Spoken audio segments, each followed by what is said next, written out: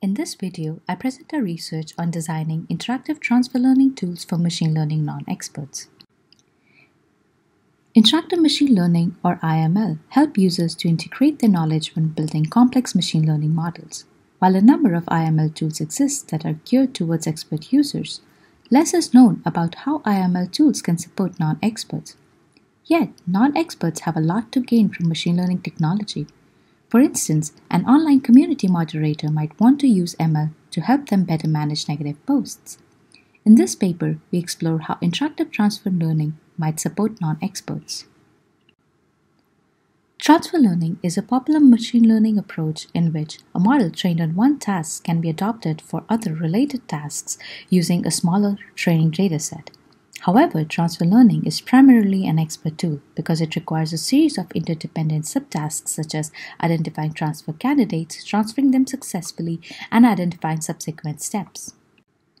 To inform our design, we conducted semi-structured interviews and a literature survey to identify salient design requirements, synthesizing them into a series of tasks related to selection, assembly, and diagnostic.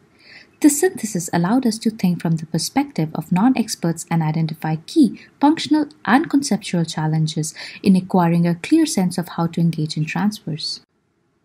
Following our inquiry, we implemented a prototype tool called Interactal, which helps to scaffold the complexities of transfer learning in convolutional neural networks and makes them accessible to ML non-experts.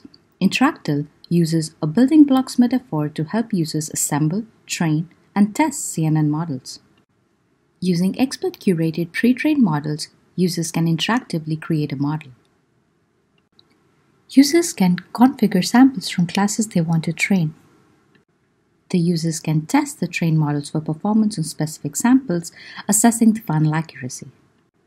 Using pre-existing samples from the test dataset, users can analyze model performance by probing with different inputs.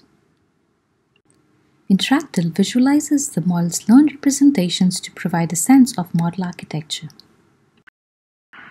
And finally, Interactal provides a comprehensive view of the model performance through a pan and zoom scatter plot and a confusion matrix. Post-implementation, we conducted a user study to explore how non-experts made use of Interactal. Our study involved 15 participants between 18 to 25 years of age, all with a non-computer science background. Participants were given the task to design a model that can classify as accurately as possible handwritten samples of lowercase alphabetical character.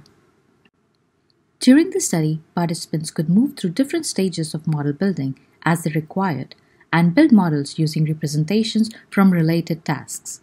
For instance, a user might create a hybrid model by transferring learned representations from a model trained on uppercase characters and empty computational units. The users could build and iterate over as many models as they preferred. We used state diagrams to capture the interaction patterns of each user as they move through these steps. We observed 3 different patterns of activity among users. Some users focused on the data, others on the model, and some more on the balance between the two. For participants who focused on the model, their transfer decisions were motivated by domain knowledge and task similarities. They used what-if analysis to study the model's current state to integrate their knowledge. Participants engaged in hypothesizing about letter shapes and the impact to inform building several different models over multiple iterations.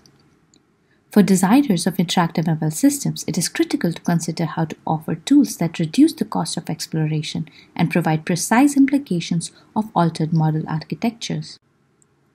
We observed participants relied on their perceptions of statistical learning process, resulting in unsuccessful transfers. Comments like, "I want to see if it remembered anything from last time," demonstrate that their understanding of the machine learning process is grounded in human learning process. For designers of interactive systems, these misinterpretations may be mitigated using visualizations of the declarative knowledge of the model, clearly communicating its learning style. Our observations also showed that participants over-relied on accuracy number and struggled to find patterns across correct and incorrect model outcomes. Participants' comments demonstrate that they often rebuild the models to retrieve information across transfers. For designers of interactive systems, it is crucial to surface historical and process data that aligns with their hypotheses and evaluations. We invite you to check out the full paper. Thank you.